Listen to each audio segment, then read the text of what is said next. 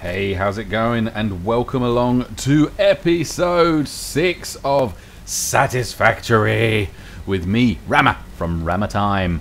In the last episode, we built this awesome coal generator plant with 8 coal generators in it, and it's fantabulous. I did make a bit of a boo-boo in that I accidentally made the platform a bit too low and the water extractors didn't fit underneath it anymore. But I managed to get 3 perfectly in this little gap here, and it's all working fine. Not only that, I got my little transport tractors set up, so he goes and he collects coal from over here and he takes it back to our main base area. What a clever little truck.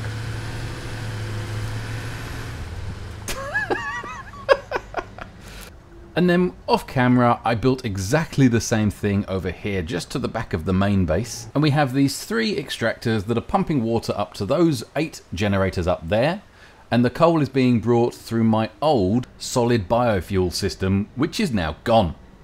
Because we do not need it anymore, as we now have all this wonderful automated coal, meaning I don't need to mess with the power, at least for a little while anyway, because right now we are generating 1200 megawatts, which is, as you can see, way more than we need right at this moment. However, we've got a rather big challenge today. We've got a lot to do. We've got to build an entire steel processing plant just over there, and if you look off in the distance, you'll see I started making the road to get the coal from over there, but there's still so much work to do, so let's stop messing around and get on with it. Roll the intro.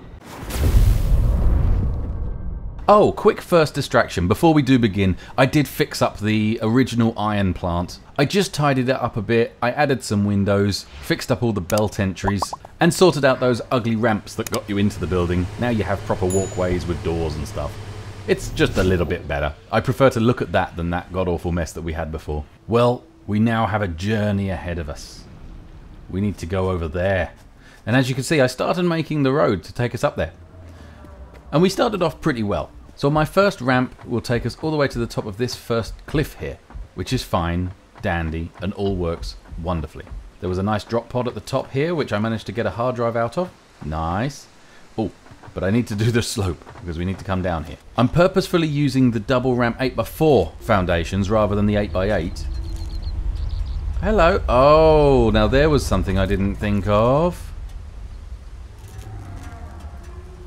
He swipes through my bridge. Oh, I'm going to have to modify this. Okay.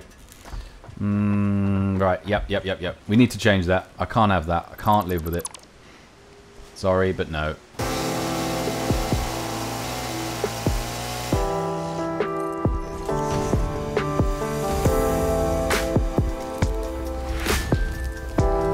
Right, I have moved it down a little bit. So now, at least, the moth should fly over it rather than slightly through it. The other point I was saying was I'm using the 8x4 slopes purely so that at some point I can swap these roads out and put train tracks on them. And I don't want them too steep, otherwise the train has trouble getting up. And here be where my problem layeth. This slope was not enough to reach the right point up the top there. So what I need to do is go up that way first and come back down and try to land the ramp somewhere around here, because I can clear these trees and make this so that it's easy to fit 2 trucks down.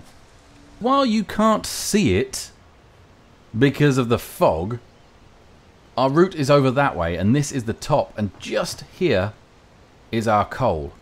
So I need to build a collection center, perhaps over here, and have it go like that. Or I use belts to take the coal down there and then have the collection center down there. But I think it doesn't really matter. Wow, that's a bit mental, isn't it?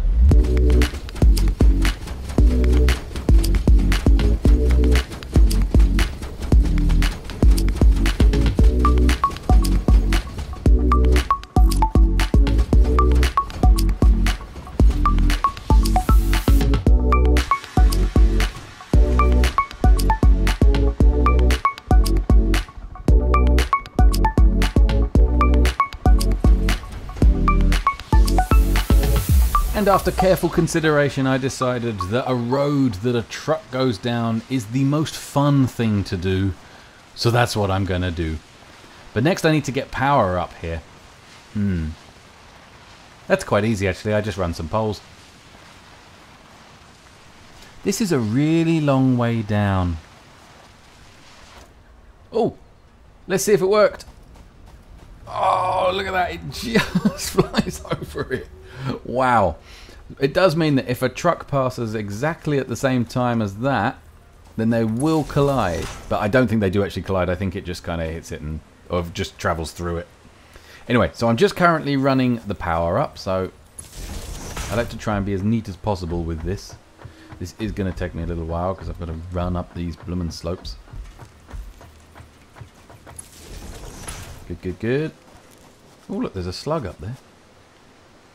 I might take the power up high up there as well, because I always prefer to take power high so it's not in the way of like the trucks and stuff. But we can use my little trick here to get up here.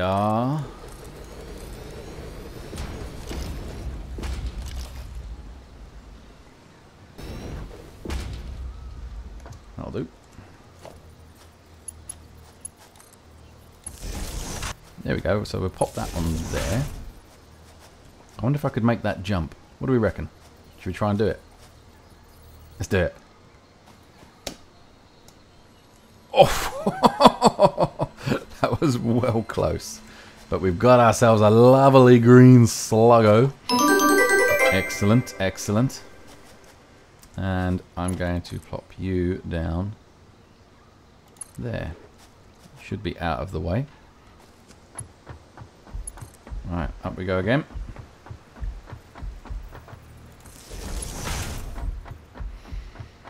This one's a really long way. Well, we have our power up here now at least. Now we just need to get this all set up. Well, there we go. It's very similar to the other side. It's a very simple coal collection stop. The coal comes out of the miner, goes into the transport stop. Some goes into the fuel so that it can power the truck. And that's it really. The truck will come up here, come and turn around. I've added some fences. They're safety fences in the hope that the trucks don't just drive off the edge. But there's enough room here. We should be able to do a fairly good turning circle. Unfortunately, you can't see because of all the fog. But yeah, there's a really big drop there. Goes down a very long way. But anyway, this is working nicely. One slight issue is because this is only a normal node with a Mark 1 miner on it, I'm only getting 60 per second, which is not very good. So I'm going to at least put one power shard on there. Actually, no, I'm going to put 2 power shards on there and get that up to 120 parts per minute so that at least the belt is completely full. That'll start filling up nicely and then we'll get our truck set up. But once again, I need to go and set up the other end down by what will be our steel plant. My next thing to do here is figure out where the trucks should actually drop this coal it's collecting off, because of the fact that the actual main base is going to be here. So I'm wondering if perhaps we'll do it so that it comes off this way and goes over there. So let's have a little play. And that is the foundations for the new steel factory, which will have a little drop-off depot at the back here. I'll actually open this up a bit more over here. Truck comes down, turns here. Yeah, let's go bump, bump, bump. And I'm going to pop my truck station. I can't afford it. Well, I'm going to put it there. See? Well, that's where I'm going to put my truck station, but it's kind of hard to see here. I want this little area at the back to be kind of where it's... Oh dear. I fell down a hole. So I'm going to plop it there because in theory that should be right. So that's nicely lined up now and all ready to go, except we need to add power to it. There we go. We've got to make sure that this is unloading. Truck comes down here, turns left, goes underneath this, goes forwards to here, turns this way, drives back this way. So yes, so this is our kind of courtyard area. So we'll just do this. Oops. Right. I'll tweak all of this and set it all up properly in a little while. But yeah, so we're going to come down here, turn this way, go underneath there. Got all this room to then turn around and then drive off before going up there. And we will, just to ensure that that is adhered to, we will put some big heavy pillar bases in.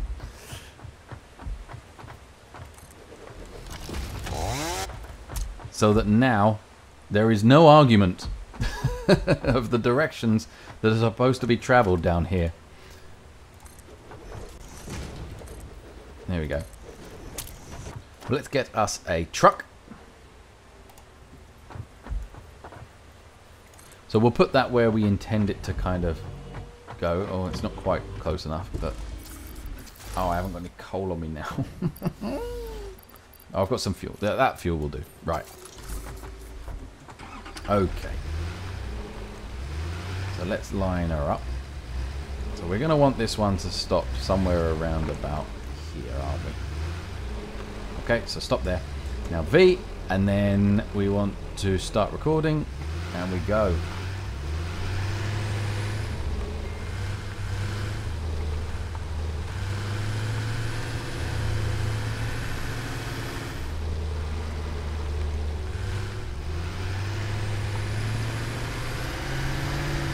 That's some pretty timing, don't you think?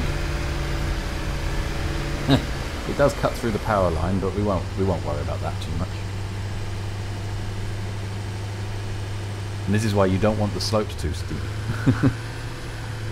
Okay, as long as we keep fairly left here, we should be all right. Or all left.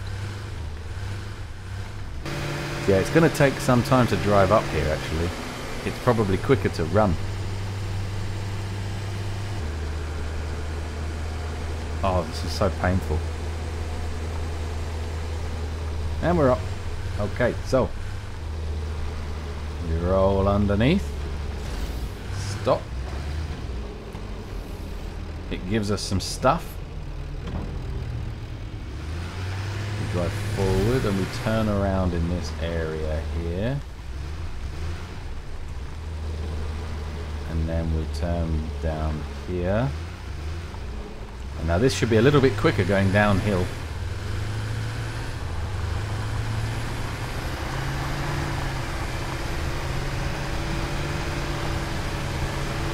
Just a bit.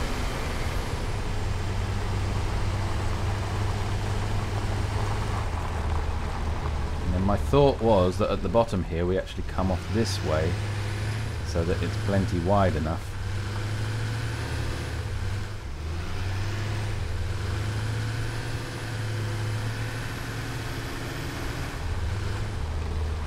Ah, this is probably going to be a problem because the tractor's probably going to be moving too fast to be able to make that turn. But we'll find out. Okay, finish recording. So, let's see. I want to come in here. Ah, I wanted that. I want a bit of coal so just so that I can put it in there. And now I'm going to hide the nodes and set autopilot.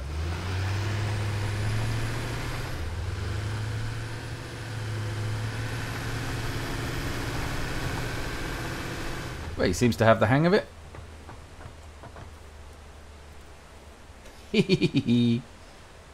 Off he goes. I'm going to hang around here for a minute because I want to see what happens when it gets to the bottom of this ramp. I have a feeling it's going to be going too fast to make the turn. So I might actually have to make it so that the direction is all the other way so that it has a bigger turning point. And here it comes, here it comes. Oh, this is exciting, right? This is the cutting edge of pleasure.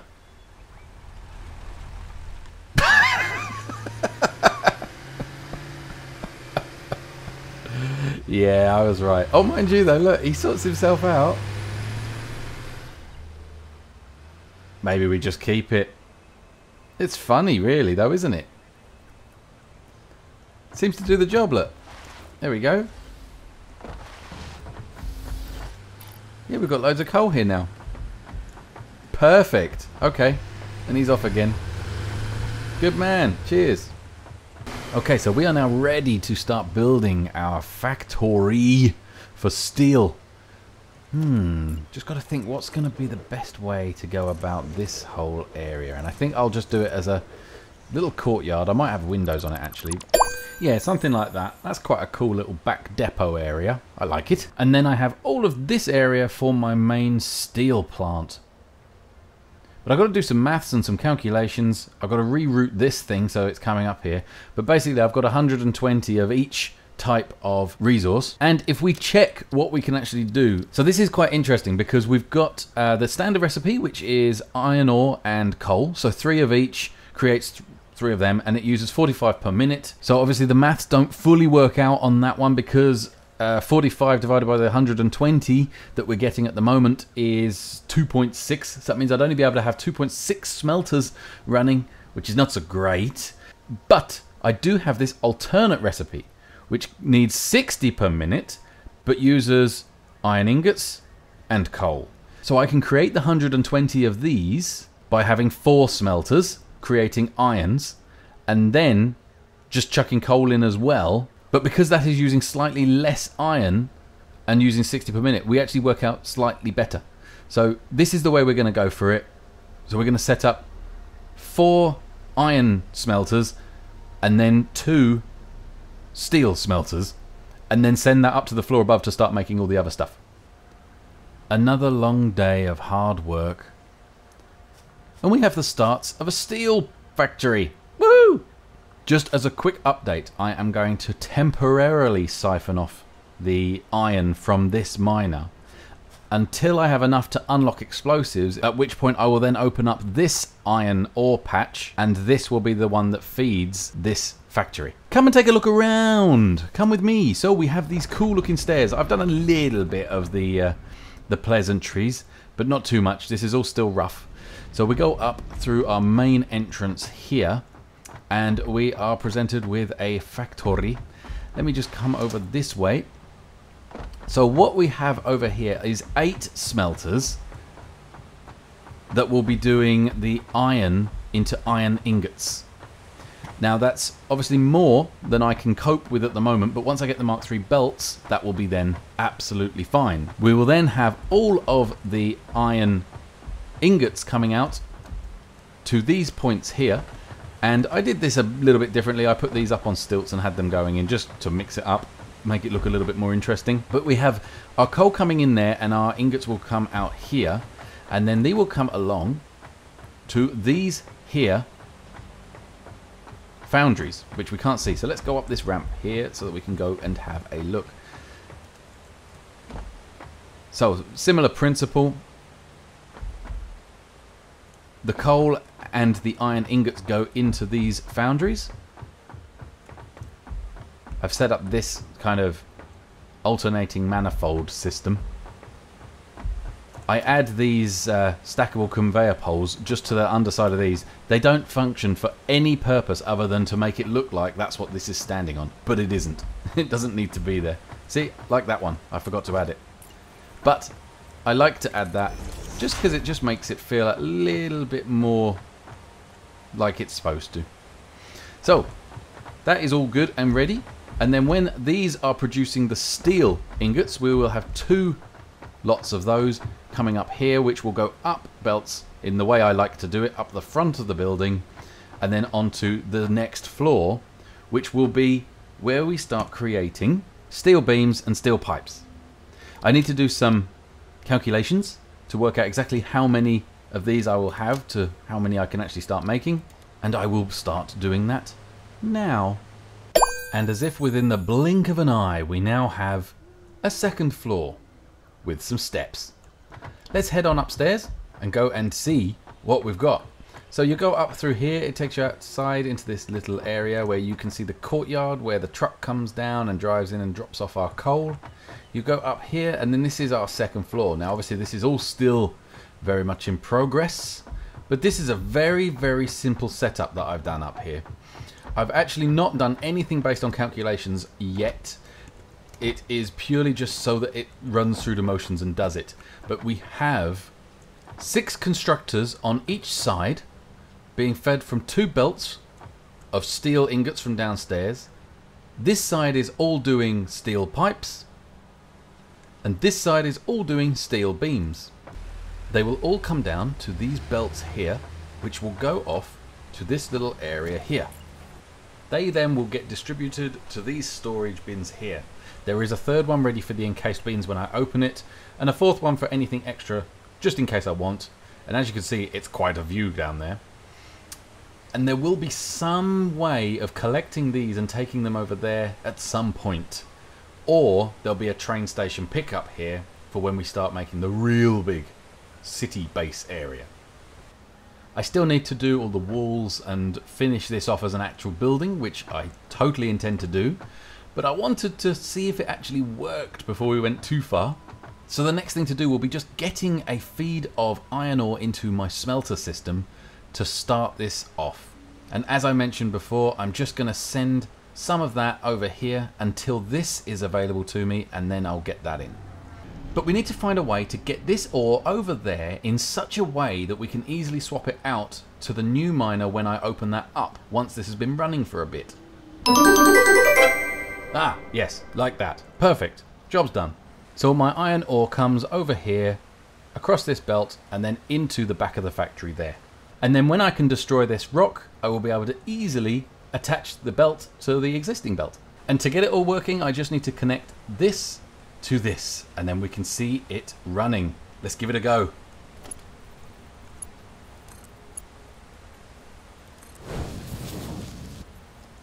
It is alive. And it is producing ingots, and the coal is moving. That's nice, it's going alright so far. And our foundries are creating steel ingots. Nice, nice. They will be heading upstairs using the external lifts and going into my constructors. And there we go. Steel beams and steel pipes, all being made in my little steel factory, all heading out nice and neatly towards my storage area. Which does look a bit crazy, but it's quite cool. I like it. Perfect. So we will now slowly get these bins filled up, and then we can start unlocking some more of the milestones inside of the tiers. But I've got to admit, this does look so cool when you can start seeing everything moving around all nice and neatly, and yeah. I'm pleased with this. Definitely got a little bit of cosmetic work to do, and I must get round to unlocking the power poles for walls so that I don't have to have power lines all draped across every single view. So, it is time to unlock another milestone. Advanced steel production, which will give us our encased beans and our Mark II miners. Go. Go. Go. Go. Go. And kaboosh! Milestone reached. Improved miner included to double extraction rates and improve efficiency of new pipelines. A collection of new, more complex parts is now available for crafting. An additional project part can now be constructed. Further progress to the next phase is now possible.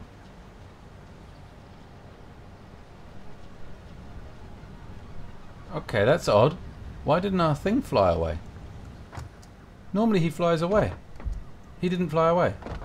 Did I miss something? It just did it. Okay. I wasn't expecting that. So production, we have the new miner Mark II. Okay. Simples. What do we got? Hyper tubes. Oh, we could. Oh no, we can't do those yet because we need that. Logistics Mark III. We just need some more of these. Just need a little bit of time, and then we can have Mark IIIs. Then we can go around and we can upgrade the lot to Mark II miners with Mark III belts. Woohoo! And now for the final milestone of the episode, Logistics Mark III. We can finally do it. So, kaboom, kaboom, kaboom, and kaboosh.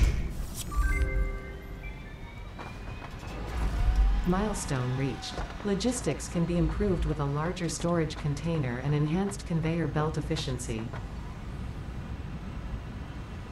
Ho, ho, ho, ho, ho. So now we have our Mark III conveyor belts that can transport up to 270 resources per minute. So this is going to make making stuff much quicker. Encased beams are a little bit awkward. I forgot to double check this, but an encased beam uses 4 steel beams and some concrete. Now the concrete's not a real problem because just down there is my original concrete factory, which I can actually now send up here. I just need to find a nice way to do it. They need to come straight up to this floor, and I think I'll be using them over this side. But also I need to take a feed off of this to put back into some assemblers making the encased beams. This might take a little more thinking than I was first thinking. Right, I think for now I'm just going to make it very, very simple. We will have 2 of these assemblers just placed like that, and these are going to be making our encased industrial beams. These will be fed in a similar kind of way as downstairs, but I need to look at this and think. So one's going to come from over there. I need to get that cement up here. I need the actual cement that's been processed in here. Yeah, so this is going to take me a little bit more thinking. So that means I need something that is generating 30 cement per minute. So I need 60 cement per minute. So that's 2 machines running at 45 out of one of them. So I need 2 machines making concrete for me as well. I have a plan. I'm going to bring the limestone in over here into 2 constructors that's then going to send concrete all the way along this wall down to the other side, which it can then be used for these guys here. And I just need to take a feed out of this at the end to come back into here. Yes, no problem, no problem. We can do this. It's all fine. So while it might not look entirely expandable, it is. They're my 2 set up for now. I can possibly go that way, and I can also add 1 more going this way if I increase production over here, which I will do once I implement all my brand new Mark III belts. I've just now got the big old task of sorting out all that cement and getting it into this system here. Yeah, no problem.